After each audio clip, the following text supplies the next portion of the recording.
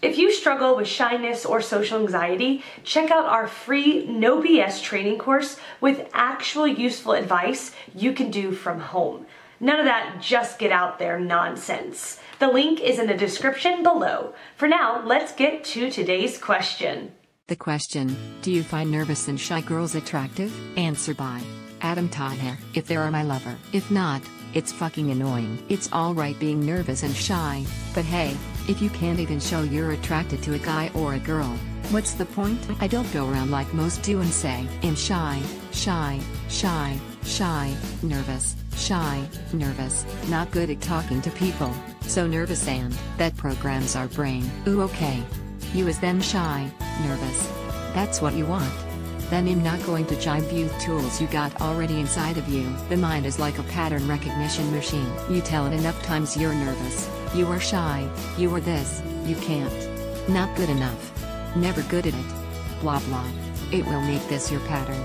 It will then become your pattern of life. Let's get real here. Shy and introvert are not the same thing. Shy is where the person is fearing negative judgment, negative opinion from others.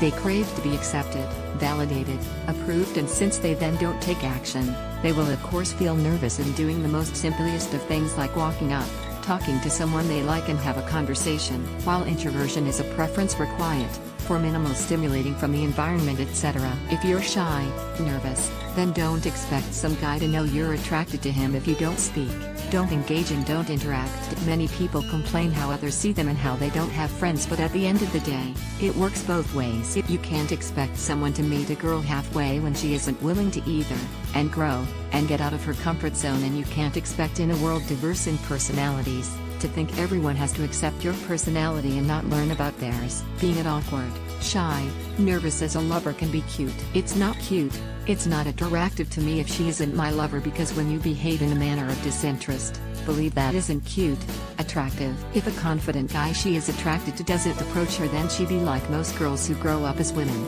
They be seen as women who are unapproachable. Sure, she probably attract guys with her ass and tits and all that. But here's the thing many girls don't realize. You then don't have a wider choice that's out there. Your pool of men gets very restricted on who approaches you, and that is all you have, and you can't complain why guys who you're attracted to don't approach, which we see a lot on here asking such questions. You limit it to probably a lot of assholes, a lot of jerks, a lot of guys who just want to fuck and leave you standing. You might get someone who is awesome, a lover time who does love sex but also sees more in you. And the chances of that can be increased if you are proactive in those matters. It's simple really. Do you want it slow and painful? Stay put. Do you want it faster? Then take life by the horns, and you will need to grow.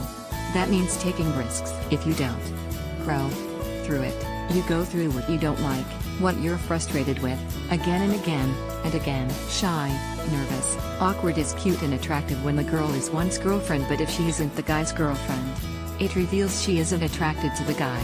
She is showing disinterest and she is unapproachable. Answer by Alex Ball. Yes.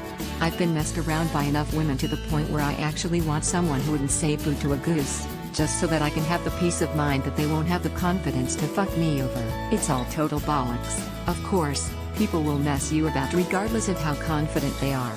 My inner Migta tells me that it will happen no matter what, but psychologically I still unconsciously associate shyness with an inability to hurt me. The biggest issue is of course that I'm shy and nervous myself, and wouldn't even consider approaching anyone like this. Answer by Alan Dayon. Yes, people that are too outward can be annoying and hard to take in large doses.